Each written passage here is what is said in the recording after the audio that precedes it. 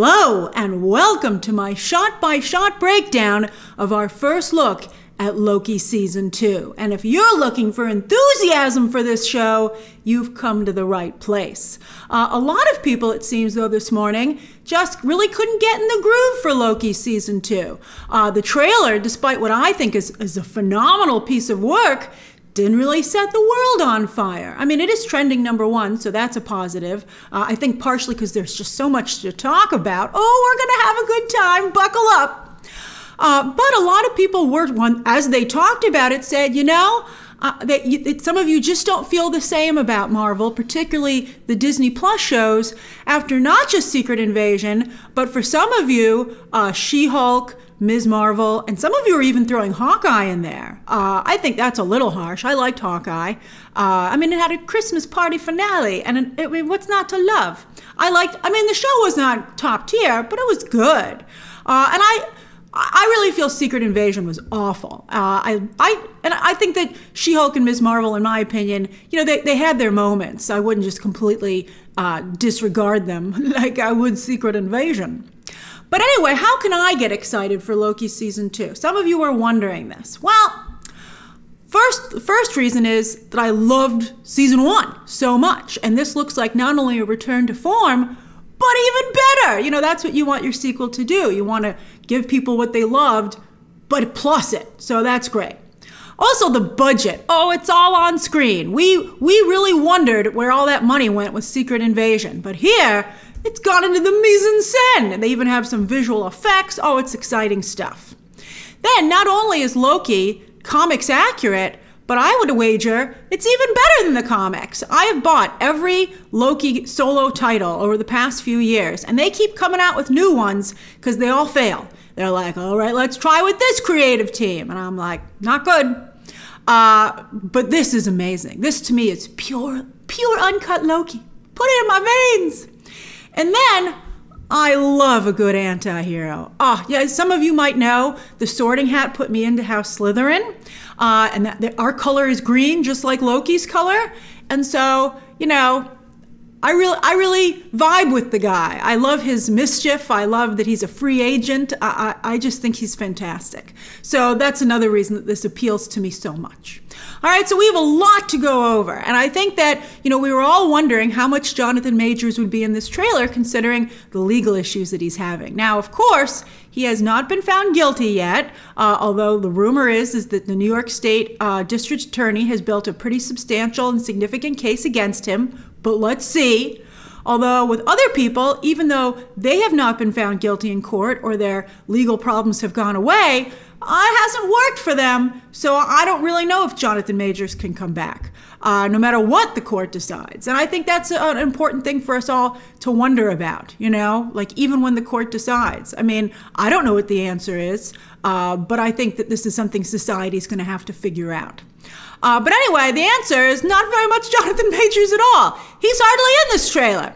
But he is going to be in the show. He's one of 2 villains, I'll tell you. And the other villain doesn't even rate the trailer. So I guess because I think it would be pretty easy to guess the secret behind the other villain. So maybe that's why they haven't revealed them. And then you know what else is missing? Very little romance. Where's the romance? There's more heat between Ravonna and Kang than there is between Loki and Sylvie. I mean, I thought that was one of the nicest and coolest surprises about Season 1, and I thought it worked really well. I mean, I know he's kind of dating himself, you know, a variant of himself, but you know, gods have crazy stories all the time. I thought it was a nice relationship, but you know, we'll see. This is just the first trailer. All right, so also the TVA is back, which is going to become a huge part of the MCU. It was weird the TVA didn't show up in No Way Home, and they didn't show up in Multiverse of Madness, but they are going to show up in Deadpool 3, which of course is also a multiverse movie with the Fox films, and Matthew McFadden from Succession, Tom, he will be playing a TVA agent, and Owen Wilson is rumored to show up as well. I hope they go to the TVA offices, just because I love it there. Growing up in New York City, I love offices, and I love office complexes, and so I just like hanging out there. I love a good cafeteria or here an automat. So this is all just very great for me. This show is like made for me. So that's one of the reasons I like it so much. All right, here we go. And of course, as always, share your own thoughts down below. Look at the set. Oh, I'm glad that they built some new spaces in the TVA. And then, of course, don't forget, well, we'll see what happens, but we ended Loki season 1 in a different timeline. So that was a variation on the TVA that we'd gotten to know in the first show. So maybe their offices just look different. The library area looked the same, with, of course, a very different statue. But yeah, so this is, they're clearly in the basement, but they still, I like this part, by the way, too. I mean, this is so great. This looks like backstage, like at a stadium. I don't know if you watch Winning Time about the starting of the remaking of the Lakers. Starts season 2 this month in August. I love that show. But this is gorgeous. I mean, talk about taking a space, which is clearly a real space, but designing it and adding a lot of production design to make it seem like the set that you want it to be. I mean, maybe the whole thing is a set from scratch, but it's stunning. I feel so like a real place. I feel like I'm on the line for a ride. Oh, here it comes. Pre-show excitement. So they're like, hey, QB. And I love the way he comes down. Isn't that great? I would love it if his lab was multi-levels. Although maybe he's working on something. That's what's going on there. All right, so Huy Quan is the kind of guy who would know everything in the space, like what he does with it. And this does, of course, also look very much like Everything Everywhere All at Once, the movie that put Huy Quan back on the map. Oh, but look at that! I love the visual effect of what we find out is called time slipping. Oh, it's so great. It looks painful. It looks like something really significant is happening and like that needs to be fixed.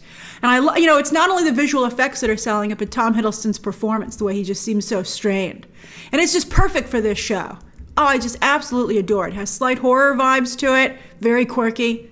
I love it. It's so nice to see something making the right choices. Look at the way he almost like dances off camera. It reminds me of when Calvin and Hobbes used to dance. I always loved that. I was like, everyone should dance like that. Oh, that's great. And I like that Huy Quan is just like, oh, that's interesting. And so Wilson's like, that's what we need help with. And Huy Quan is like, oh, that's called time slipping. I know, he knows what it is. He's seen it before. And he's like, can you fix it? And he goes, no. That's great. Huy Quan looks phenomenal here. Oh, looks so good. Note the green in his uniform. Now that's very interesting. The TVA colors are orange and black, orange and like brown, as you know. I have a TVA jacket, one of my prized possessions. Thank you, Disney, for sending that to press. I believe it's available for anyone to purchase now. But Loki's color is green, as we were just discussing. Now, he's called QB, but he's actually Ouroboros. That's the rumor that he's been playing. I've heard that as well. And Ouroboros is not only sometimes showed up in Marvel to some degree, but not really. But what's more interesting is that in Norse mythology, he is a serpent, but he's also the son of Loki. So I wonder if through all the variant and time shenanigans, this is Loki's son or somehow related to him. Oh, wouldn't that be great? They do have similar hair. Oh, I love it. This would be great. I also like Huy Quan's glasses. I have glasses like that. Looks good. So yeah, and by the way, what a huge missed opportunity not to bring Short Round back for Indiana Jones. I mean, Indiana Jones was already way into production by the time Everything Everywhere All at Once became a big deal. But I mean, I'd be like, well, let's do one more with Short Round, because how can you not? I mean, I need to see it. All right. So he's like, time slipping can't happen in the TVA. And I love that Owen Wilson says, yeah, but we just saw it happen. That reminds me of what it's like dealing with bureaucracy. I love it. I love this stuff. All right, so see it says repairs and I think advancements or something. Oh, that's funny. So like repairs, he'll fix things, but he'll also plus it for you. And again, this role has been described as the Q, James Bond's Q of the TVA. That looks great. But obviously a lot less slick, which I think is very charming and personable. Oh, it's fantastic. All right, so, ooh, that's the colors of the TVA. Look, we get more amazing time slipping. Oh, it's so great. And then look at this brilliant juxtaposition. So he finally slips out and he's in front of, these are called, I had to look up what this was, what the actual term for it was. This is a windsock dancer. And this being in a parking lot with that and having that juxtaposition, it reminds me of Barry. I'm like, let's get Bill Hader in here. He would fit with this show perfectly. And then here, is he like in the 80s maybe? Is he jumping around in time? Or the 70s? Because we've seen Sylvie working at a McDonald's from that time period. So maybe that's what happens. Oh, I love it. McDonald's date. All right, so he seems like he's getting real tired of that boy. He jumps again. But look at this. That's him. That's him in the background, and that's him in the front, looking in some kind of manual. He's like, and he's by himself, this Loki. So it's like, whoa, can he fix it alone? But look, it gets even more interesting.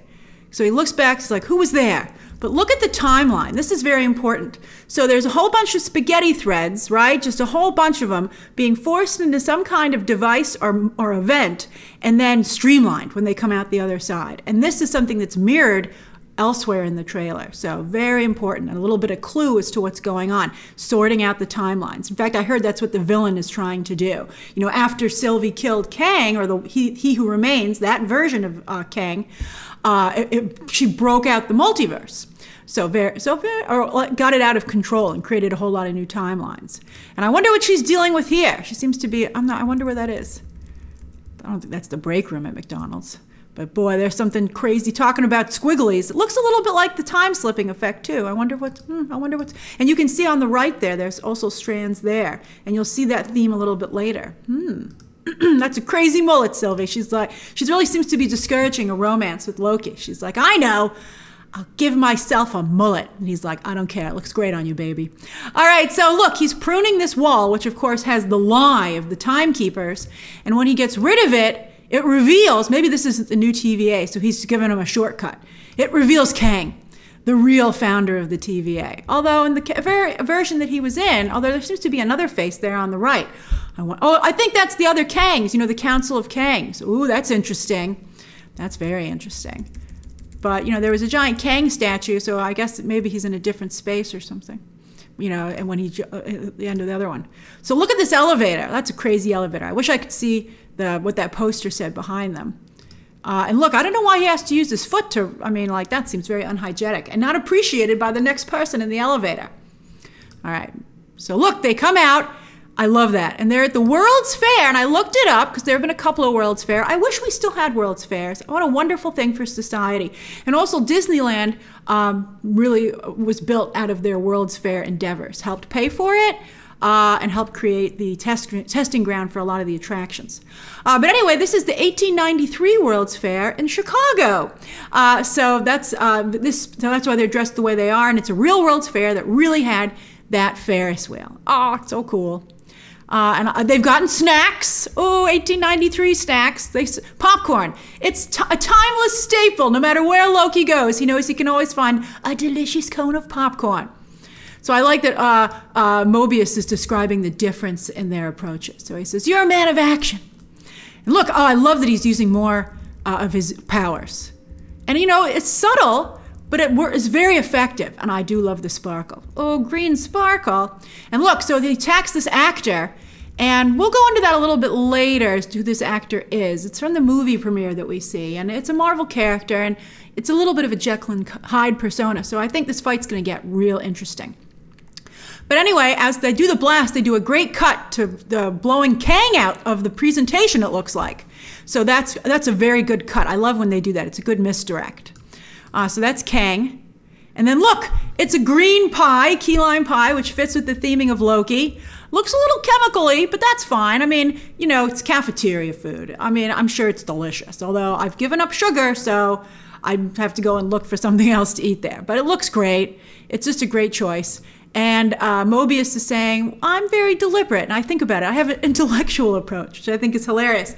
And then, speaking of juxtaposition, they then cut to this new line of him just saying, this is really great pie, which is not really stimulating intellectual conversation. But by Jove, maybe it is good pie. So look, it's all pie. It's all pie there. I think that's great. I wonder if it's all key lime pie. And so looks like it is. I wonder why he would select just that one. Some of you said in my trailer reaction, who doesn't love an automat? They used to have these, even until just maybe about 10 years ago in New York City. They're so cool. You put some money in the slot, which unlocks the compartment, and then you can take the food out, and then it's refilled from the other side. And usually you look in all the little windows and you can choose what you want because there's variety. But it's awesome. And hey, Loki's eating pie too. That's great. He's a good sport, Loki. He doesn't seem to be enjoying the conversation, though. I think maybe he wants him to do something that Mobius maybe won't. Maybe that's why he's saying they have different approaches. All right, so look, they're at a movie premiere for something called Zaniac. Now, Zaniac is a very obscure Marvel character sent to Earth by Dormammu, interestingly enough. And while he was first a man called Tom Malvern, who became the Jack the Ripper, you know, comic books like to sometimes mix history, and they're like, you think it was just regular history, but it was actually this comic book character. But later on, it was somebody named Brad Wolfe who filmed at a radioactive site, some kind of independent student film kind of in the comics, and then was possessed by the Zaniac. And so I think that's what's going on here. The star, Brad Wolfe, confirmed by somebody's sign in the crowd later in this trailer, Brad Wolfe is playing the Zaniac, but he actually is the Zaniac. So we'll see how that's a problem. I wish Kingo was in this movie. I loved Kumail Nanjiani. He was my favorite part of Eternals. That and Richard Madden's superpowers, Superman-like superpowers. But I wish that Kingo was in this. And Kumail Nanjiani would fit with this quite well. Although he just guest starred in Obi-Wan. So we don't want to have too much. I think isn't he nominated for that performance or something? All right, for an Emmy. All right, so there's Hunter B-15, still in the field, but now it seems maybe she's been promoted to the level of Owen Wilson's character, right? She no longer seems to be a timekeeper, a TVA hunter. But she looks great. I love this actress. This is Wunmi Musaku. She was actually also in Lovecraft Country with Jonathan Majors. And so good to see that she's still in there. She's still in the mix. I think she's waiting for a really big breakout role. Maybe it'll be this season. So there's Sylvie working at McDonald's, of classic vintage McDonald's. She seems to be doing quite well there. She's got a lot of stars on her name tag. That's phenomenal. I love that they did this. And if they want to promote this, kind of like Barbie, maybe they can do pop-up vintage McDonald's. I think who wouldn't like that? And McDonald's could participate. You could get real McDonald's food. All right. So there she is in action. She's got a very Loki-type blade. So we'll see what's going on here. You can see there's Mobius in the background. The team's back together again. So there they are. They're fighting the actor there. Fighting him again. See, he can take quite a bit. So there's clearly something otherworldly about him. Now there is He Who Remains' abode, and it's not looking so good. You know, I mean, it's really fallen into disrepair quickly after Sylvie killed him off. And you can see, look at the multiverse behind there. I mean, it's just all over the place. All right, now I love this bit where he's like, is that a crack in my spacesuit? And he puts duct tape on it. But I gotta tell you, they really use duct tape to fix a lot of stuff like that, even in real life scientific situations. Duct tape is a miraculous thing. Everyone should have a roll of duct tape.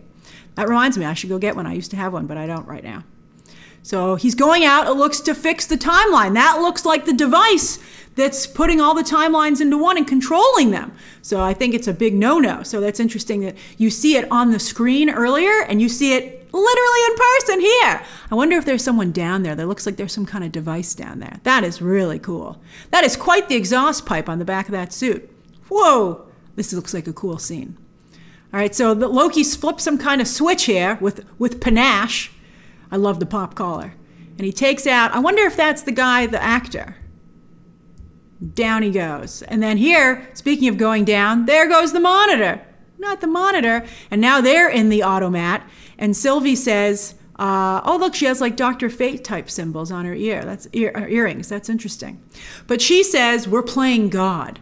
I mean, I guess because, you know, she's always been very sensitive about pruning because, of course, they tried to prune her. And this looks like the TVA. Again, you can see all the clocks on the walls like you've seen before. This looks like looks like a classroom or a lab. And Loki says, we are gods. They are literally gods, both of them. They're both Loki variants. But you'll see that Loki is not so sure himself just very later in this very trailer. So look at this use of his powers. He creates two shadows, and he's just controlling it with his glowy eyes. Ah, that's great. So Loki. And they restrain Brad Wolfe. What is that, like a super pruner? So there's Ravonna Renslayer. We just saw her disappear at the end of season 1, but she's up to something. Her path is obviously colliding with Kang, and of course they're a couple. They're a tumultuous couple, but they're a couple in the comics, so we always knew that they were on a collision course. So I wonder what that device does. It's obviously not a good reading. So the timeline is running out. And he says, how do we know who to kill and who to save? There's Hunter B-15, by the way, in another getup. Very interesting. Wonder what she's doing there. There also, we saw him. Remember, that's the guy who didn't know what a fish was. And so there it says, marry me, Brad Wolfe. So that's who that actor is. It's confirmed. They're on that sign. And there's Ravonna. She too is at the World's Fair to see Kang speak. And here we go. Now, I like the fact that Loki is saying, how do we decide? How am I to decide who lives and who dies? And they cut to Kang, who is a villain because he has absolutely no problem making that decision. And everyone's like, whoa, your lack of hesitation and remorse over having to make this decision sets off a lot of alarm bells. And so I think that's great editing. And so there's Kang, and he says, there he is. And what a light show. What a light show. I mean, that is a presentation. I'm impressed. I love that stuff. And then Miss Minutes here is like a ghost Miss Minutes, obviously working for Kang here with his Victor Timely persona and helping, you can see Ravonna's with him, helping Kang and Ravonna. Scaring everybody away. And look, he says, war is coming, and there's a bunch of Kangs. And Kang, remember, explained that to Loki. So maybe this is the beginning with Loki telling them what's going on. Maybe that is the beginning, because it's the same outfit that he was wearing at the end of season 1. And as you can see here, he has his arm is injured. I wonder exactly what's happening here. But there's Huy Quan as well. I'm glad he's got lots to do. It's looking bad. But nice highlight for everybody. Then there's Eugene Cordero again, and some kind of, it's really, everything's falling apart here.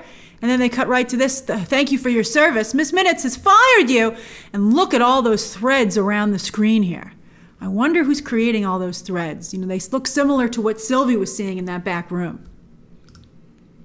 And there's Ravonna. She looks like she's in the place you go when you get pruned, right? Maybe she's going back to where He Who Remains was. That's interesting. That's very interesting. And then with Mobius, the rumor is that we're going to find out more about Mobius's backstory, you know, how he became a TVA agent, because we know they were all real people before the TVA drafted them. So, and we know a little bit about his backstory, so I'm curious to find that out and to see that. And he says, you're the god of mischief. You got to be able to do something. And look, so look at all these time hunters coming in here. I heard that they are working for one of the villains. They're rogue time agents. This is so cool. What a great building. The set person really outdid themselves. This looks like maybe some kind of museum usually, and there would usually be exhibits in the middle there. Looks like a shipbuilder kind of thing, because it looks like a ship inverted. You know, it's very cool. Looks Norse, which makes sense, because Loki is a Norse god. All right. And there he's taking on some rogue TVA agents, or maybe they're regular TVA agents. Maybe he's the rogue. We'll find out. There he's using his powers. They look great. Green sparkle. Woohoo. And he goes, always have been, always will be when it comes to the god of mischief. And they're like, yeah, you are. And then we go to a little blip here, and he says, I think that was overkill. And he created 2 duplicates of himself. I guess that's maybe where the shadows are coming from on the wall, right? And of course, one of his doppelgangers totally agrees that it was the right call because, you know, he's a Loki. And then we get a lot of really quick stuff happening here. So that, I believe, is Huy Quan, because that matches the green accents on his uniform that we've been seeing. So he's activating some kind of emergency button. Then Loki falling. I love the way this is edited. You just see a lot of really beautiful shots. I appreciate the care that's taken with the cinematography and the framing. I wonder if, I can't quite tell, is that the actor, Brad Wolfe, if they brought him back in some kind of TVA prison? And then here, oh, I love, this is our trio. Again, back together, and they're doubling up on their green sparkly power. And that says Disney Plus. October 6th, that's a Friday, but a lot of times Disney Plus shows will sometimes start on a Friday and then go back to Wednesday. That happened with Obi-Wan, for instance. So we don't know for sure what it's going to be weekly, but it will debut on a Friday. It looks just incredible to me. So how do you feel about it, especially now that we've gone through it in depth? Are you feeling any better? Are you still a little bit too badly burned from the previous Disney Marvel Plus show, Marvel Disney Plus shows? Share those thoughts down below. Subscribe today. And of course, as always, you can check out some more videos right now.